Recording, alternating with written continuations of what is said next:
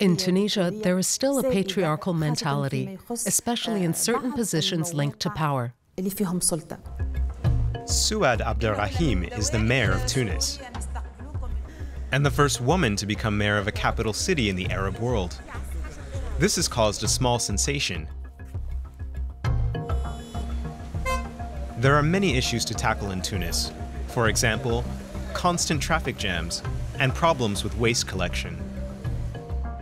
It's not going to be easy for the new mayor, but she's determined to prove that she can rise to the challenge.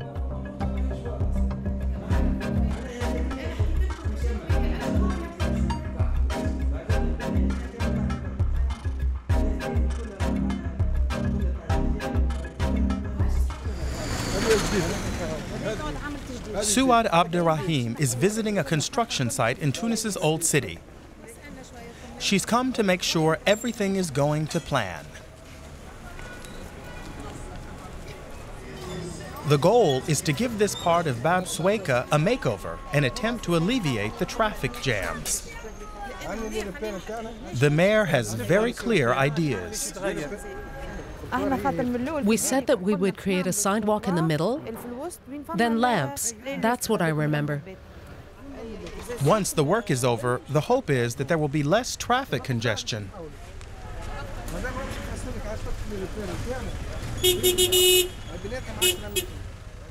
But traffic is not the only problem. I wanted to expand the surface, but keep the old lamps. We can't exchange all of them. But according to the plan, they have to be exchanged. There are simply too many cars in Tunis, and not only in the old town. The mayor hopes that these reconstruction measures will relieve at least some of the congestion.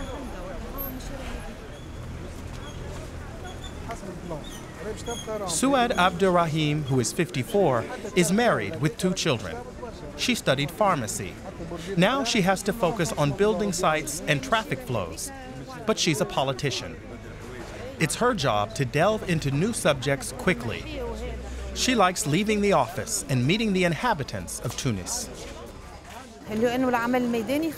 We stay in contact through this kind of visit. We can see directly how a project is developing.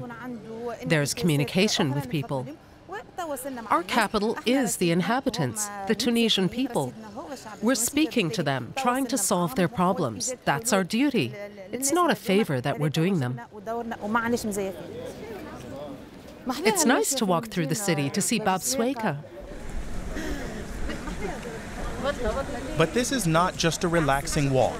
She's meeting locals, talking about their problems. On the next corner, a discussion breaks out with sanitation workers.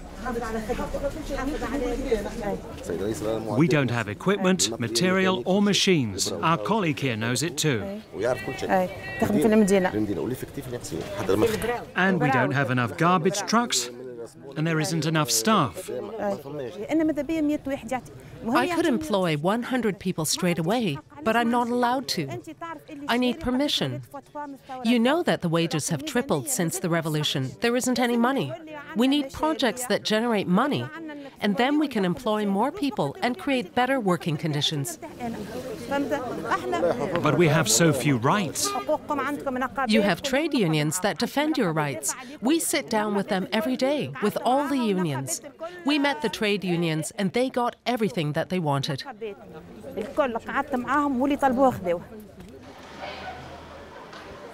Waste management is also a major problem in Tunis. The garbage just piles up and is not always collected, left to fester. Souad Abderrahim continues her rounds with a visit to a garbage collection point. She says that the city doesn't have enough money or employees to set up a more efficient waste collection service at the moment. And she knows that locals are at the end of their tether. Many are angry, but they say there has been some improvement. They say that some places have become cleaner, while others have become dirtier. The lack of staff and the logistics means that we can't serve every street in Tunis. So what's the solution?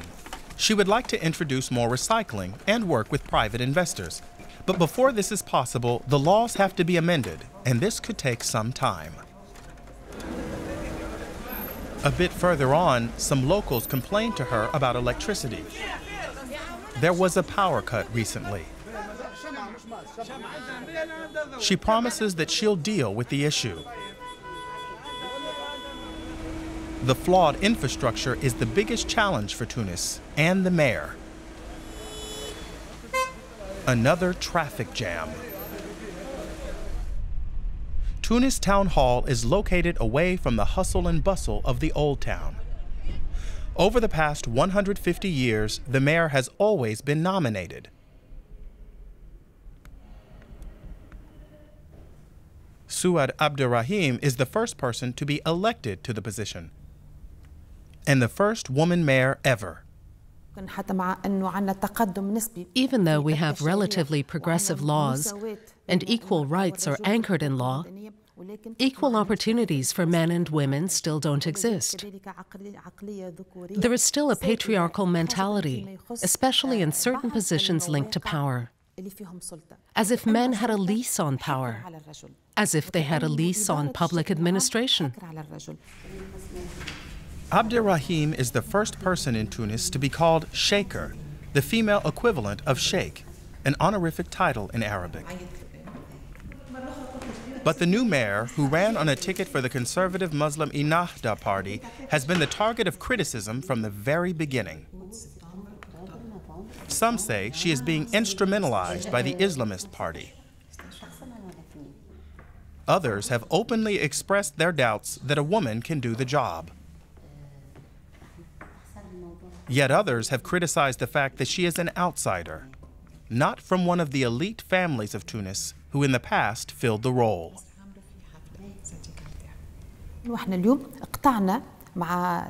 We have breached some taboos. We've broken with traditions that had become law. When I won the election, people claimed false things about me. What they said reflects profoundly the psyche of these critics. Women's rights activist Leila Shebi is glad that there is a woman in Tunis Town Hall. However, she says that the Ennahda Party is actually against equal rights for men and women. She says they're only trying to give themselves a more modern image with Abderrahim. Furthermore, she says that she has yet to form an opinion because she has not seen anything concrete yet. We want to see her do something for Tunis. The city is the face of the country, but it's in a terrible state from all points of view. Cleanliness, the environment, there are many problems. We don't even want her to campaign more for women's rights. We don't want to burden her. First, we'll see what she does in office, which is why she was elected, and then we'll hold her to account on equal opportunities. So far, she hasn't done a thing. But here on Avenue Habib Bourguiba in the middle of the city, opinion about the Sheikha is largely positive, even though nobody can say whether the situation has really improved since her election. We're proud that there is a female mayor. A sheikha, as people are saying. That makes me proud. From what I understand in the news, there hasn't been anything negative about her. She's just doing her job like anyone else, regardless of whether they're a man or woman. She hasn't been in power for long. She's now entering the battle, the big war. Tunisia is fragile. The situation is very critical. Yet another meeting. Here she is with various mayors from other Tunisian towns. Most of them are men, of course.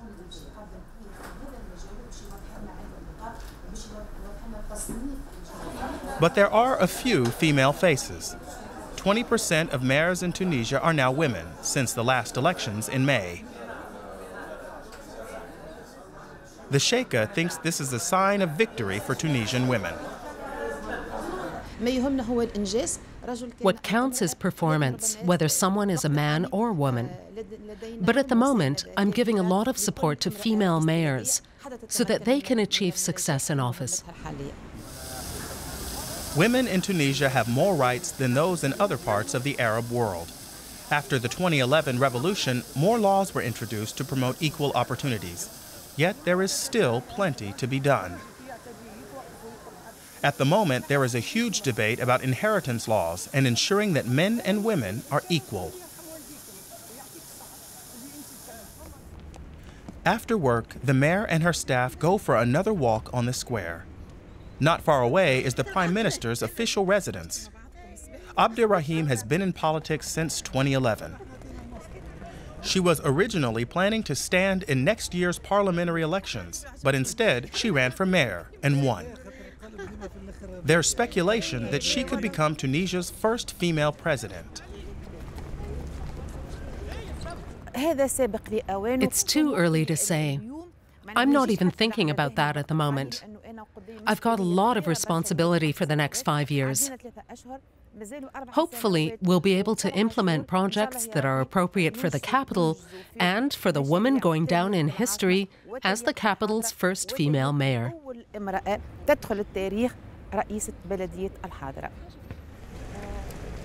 So for Souad Abderrahim, there's a lot at stake.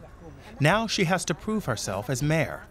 Whether she's done her job well, the citizens will vote on this in 5 years' time.